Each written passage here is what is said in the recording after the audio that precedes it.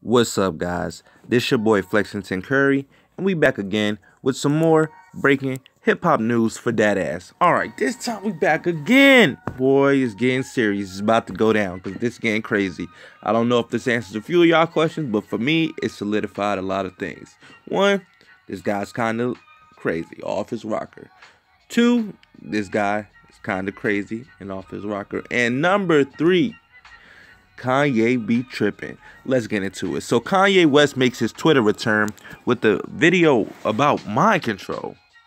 Says enough? Let's get into it, guys. Kanye West's social media sabbatical was short-lived. After deleting his Twitter and Instagram accounts, the rapper returned to Twitter on Saturday with a couple of videos. In one more lengthy upload, he discussed mind control for nearly 10 minutes. We got the video for you guys, so keep watching. In the selfie video, Kanye damn near rubs a hole in his forehead while speaking softly into the camera. I just want to talk about my mind control, he starts. When people try to influence you through social media and try to tell you what to do, or if you post something that's positive on Instagram, it gets taken down if it's not part of the bigger agenda. You know, that's like mind control. That's the echo chamber that's trying to control you based off of incentivizing you and based off you getting enough likes. And that's the poison that's happening with social media. Maybe I was wrong, guys, because he has some pretty valid points. Ye goes on to brag about his IQ, saying it's straight up Sigmund fraud, Tesla vibes.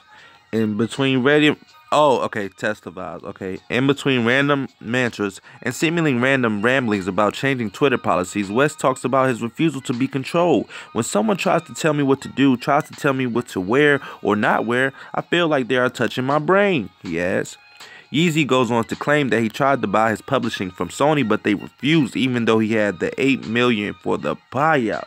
That sounds like the rest in peace. It sounds like sort of the Michael Jackson thing, you know. But I need my publishing. I got the money, he says, visibly upset. I'm not crazy, Ye assures toward the end. Kanye is currently in Uganda working on his Yandi album.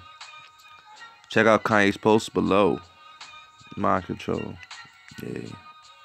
This is crazy. Oh, well, I guess they ain't had the videos up there.